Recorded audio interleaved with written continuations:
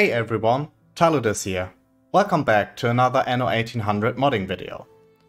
So lately I've noticed that more and more players have problems with a bug concerning the now built-in mod loader of Anno 1800. Mod support has been officially included with the game since game update 18, and the mod loader has been available without modifying the game files since the patch before this. The bug that is now causing trouble for some of you is known to me since this game update 18 that included the inbuilt mod browser. So let's have a look at what is actually happening. On some random game starts, the mod loader doesn't load subscribed mods from mod.io, and also it does not load your locally installed mods correctly. You can notice this by a shorter load time and also in the main menu when you hover over the gear icon next to the mod browser button.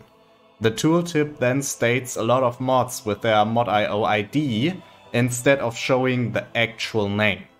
Just to give you an example, for me this bug happens every time after a PC restart, followed by the first start of Ubisoft Connect and the first start of Anno 1800.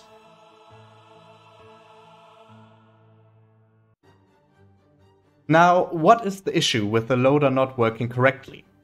When you try to start one of your modded save games and ignore the warning pop-up that shows you that the mods are not in sync with the save, you might get funny results in the then loaded save.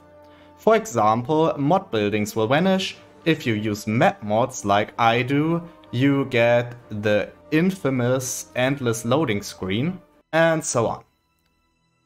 This, of course, can have negative effects on your gameplay experience, and if you don't notice it in time, you might as well lose some in-game progress during the time you play with the mods accidentally disabled.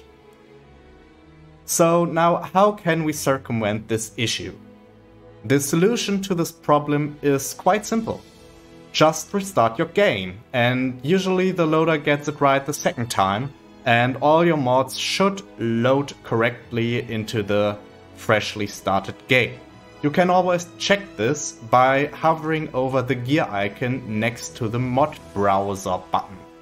If the mods are stated there with their correct names, everything should be fine.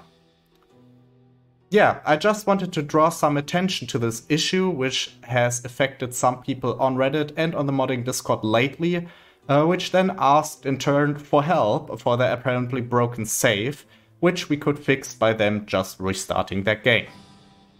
Yeah, that's it. Thank you for watching, and I hope you found this video helpful. If yes, I would really appreciate if you could give it a thumbs up and maybe also share it with people who are affected by this bug and did not know of it yet. Okay, then see you in the next one. Bye bye.